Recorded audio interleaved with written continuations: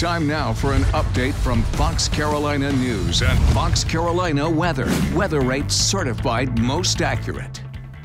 Good morning, everyone. Time now for your news and weather morning update from Fox Carolina. This morning, we're learning about a sweet 10-year-old little boy who was killed in a car crash in Spartanburg County this weekend. The coroner tells us that 10-year-old Kylan Medlock was killed Saturday on Little Mountain Road. According to troopers there, a pickup truck hit a car that Kylan was in, and the little boy who goes by Kai went to Hendricks Elementary School.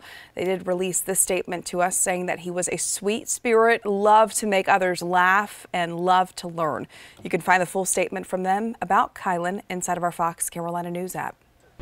Some big news coming out of the Clemson Tigers. The Tigers will be looking for a new defensive coordinator. Brent Venables named the next head football coach at Oklahoma. Venables, Clemson's defensive coordinator since 2012, came to Clemson after a 12-year stint with the Sooners. He was a huge part of Clemson's recent successful run with 6 straight ACC championships and playoff berths.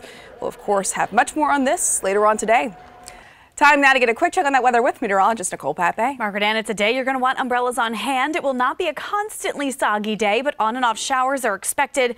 A lot of it will end up to our north, but still something to look out for. In the upstate forecast, we are looking at temperatures climbing nicely into the upper 60s. After starting in the 40s, you'll have a bit of a breeze today, along with a few showers. The mountains are going to look at a little bit more activity as far as rainfall, temperatures reaching about 64 degrees. We'll get a break in the rain, but cooler temperatures come tomorrow. Then we have another round of showers coming up on Wednesday. So make sure you stick with us on the forecast. We're on from the morning news 4:30 to 10 a.m. You can also watch our 4, 5, and 6 o'clock newscasts. Get more at 10 and 11, plus in our news app as well as online.